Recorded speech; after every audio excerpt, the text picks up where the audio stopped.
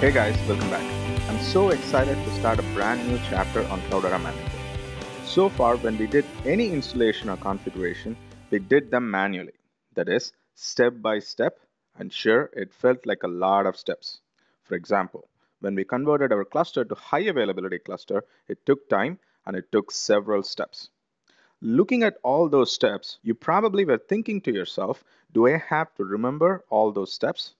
What if I forget a small little detail? Don't worry, you're not alone. We all have the same doubts, and we have all been there. Managing a cluster manually, node by node, especially in an environment like Hadoop, where you could potentially have thousands of nodes, is not entirely feasible. That is where administration tools come into play. Tools like Cloudera Manager make management and maintenance of Hadoop cluster painless. In the next series of lessons, you will see how easy it is to install Hadoop on a set of nodes, how easy it is to add and remove nodes to and from the cluster, how easy it is to add services like HDFS, Yarn, Flume, etc. You will see that all the tasks that we did manually can be done using Cloudera Manager with relative ease. I know what you're thinking. You're thinking, then why on earth did we went through so many lectures looking at manual installation, manual configuration, etc.? That is a fair and valid question. Tools like Cloudera Manager hide all the details and mask all the complexities of installation and configuration from the end user, which on the surface looks like a very good thing. But administrators who manage Hadoop cluster only through tools like Cloudera Manager lacks the understanding of what happens behind the scenes. For example, they don't know what configuration properties are involved in configuring Kerberos. What are the key tab files and what should be the permission of key tab files? Which files go where? They don't know any details about what's going on under the hood. And that is a big problem. When all things are going well, none of the under the hood details are necessary. But administrator job becomes stressful and highly visible only when there are issues, and without the under the hood details, he or she cannot effectively troubleshoot issues and solve real world problems.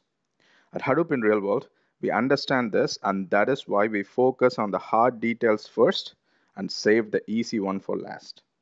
When we interview people for Hadoop administrator positions in our jobs, just in the first 5 to 10 minutes, by asking a couple of questions, we will easily find out whether a person knows what is going on behind the scenes.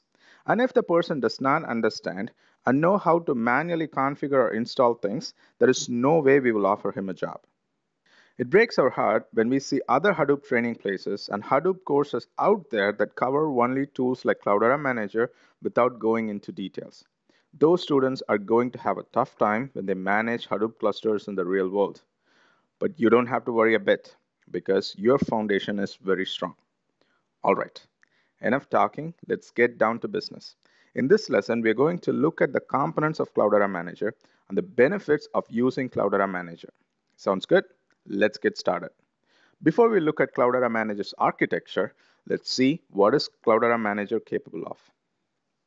Cloudera Manager is an end-to-end solution, starting from installation to monitoring and maintenance. Cloudera Manager supports click-by-click automated deployment and lets you stand up an enterprise-wide Hadoop cluster with ease. Next, Cloudera Manager helps administrator with end-to-end monitoring of the cluster. You can see the health of your services, health of individual nodes, information related to CPU, memory, etc. It also lets you configure alerts for critical events so you can proactively identify and troubleshoot issues. Next, Cloudera Manager allows administrators to manage Hadoop clusters with ease. You want to add a service, add or remove nodes to the cluster, or put a node or service in maintenance mode, all those tasks can be done with few clicks. So in summary, Cloudera Manager is an end-to-end solution to install, monitor, and maintain a Hadoop cluster. Cloudera Manager, as the name suggests, is a product from Cloudera, and it is licensed with Cloudera's enterprise license.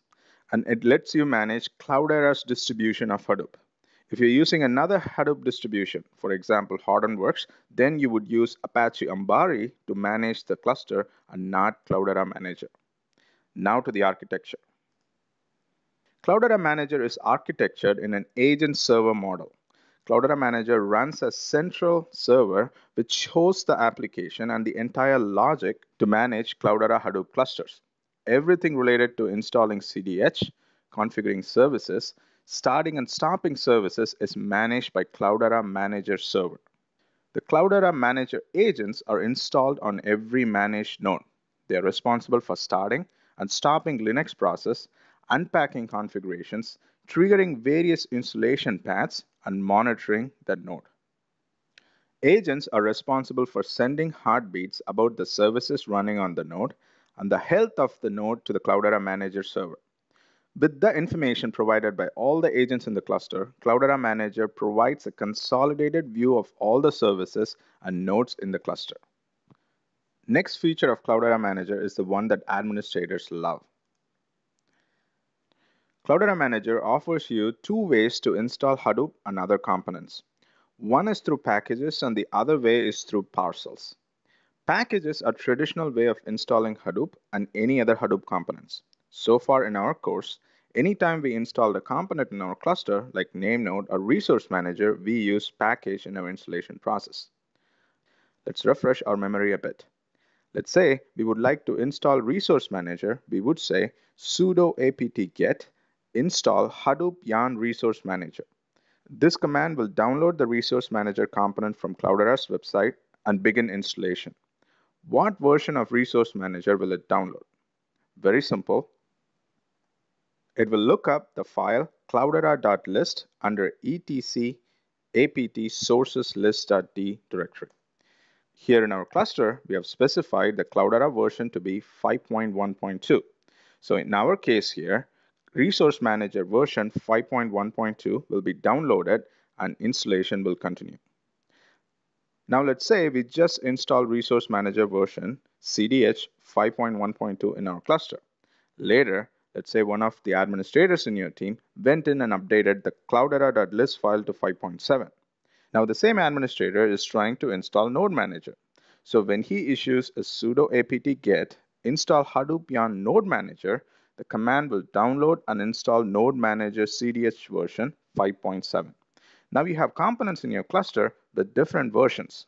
Your Resource Manager is running on version 5.1.2 and your Node Manager is running on 5.7, which is totally different. Even though it is highly unlikely an administrator going in and updating the version like that, but there is no one to validate the version conflicts during installation, and this will lead to a lot of issues.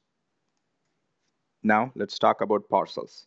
Instead of having separate packages for each component in your Hadoop cluster, parcels have a single object for installation, self-containing all the components you would like to install. So the question is, what advantage does this provide? The very first advantage is version consistency between components. Since all the components are self-contained in a parcel, the version between components are validated for consistency and matched, eliminating version conflicts. And the next benefit is an interesting one. Traditionally, when you upgrade components to new version with packages, you would have to shut down the old process which is running. Then you will download package for the newer version of the component. Then upgrade the component, then start the component once the upgrade is complete. There are two problems with this approach. First, there is a significant downtime while you upgrade, and second, once the upgrade is complete, and when you start the process, what if you experienced an error? You will spend a lot of time troubleshooting while the component is down. This increases the downtime of your Hadoop cluster, which is not ideal, correct? With parcels, you can stage the newer version of the component, meaning you can distribute a newer version of Hadoop components and leave it on the side without activating it while the Hadoop cluster still runs on the older version. When a new version is staged side by side, you can simply switch to a newer version by changing which version of CDH is used when restarting each process. You can then perform upgrades with rolling restarts, in which each component like name node, data node, resource manager, node manager, etc. are restarted in the correct order to switch to the newer version with minimal service interruption. You can perform stage installation with minor version upgrades. That is, if you're upgrading from CDH version 5.1.2 to 5.1.3. Major version upgrades, for example, CDH version 4 to CDH version 5 require a full service restarts, and downtime because of substantial changes between the major versions. Next, with packages, Cloudera Manager only helps with the initial installation and subsequent version upgrades are left to you, and you need to perform it manually. Whereas with parcels, Cloudera Manager manages all the steps in the CDH version upgrade. With parcels, distribution and activation of the software are decoupled. As mentioned before with packages, when you upgrade, you stop the current component you're upgrading, run the installation to upgrade the component, and start the component which is upgraded. The operation is synchronous and happens one after the other. With parcels, all steps are decoupled. Now that's a good segue to talk about the life cycle of the parcels.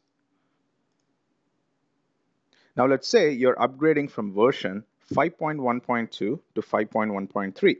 You'll first download the new parcel version to Cloudera Manager server. And you would need internet connection for this, of course. Once downloaded, the second step is to distribute the parcels to all the other nodes in the cluster. Distribution simply unpacks the parcel on all nodes and it will not affect any of the existing components, and all current components will still continue to run on the older version. To distribute the new parcel to individual nodes, you do not need internet connection because Cloudera Manager server and nodes are on your same internal network. You can have multiple parcels distributed on your cluster side by side at the same time. Remember, distribution does not mean that the new version is activated. Once distributed, you can activate the newer version at any time. You can technically wait months before activating the newer version once the newer version is distributed. Again, you can have different parcels for the same component at the same time running side by side, but you can decide which one to activate.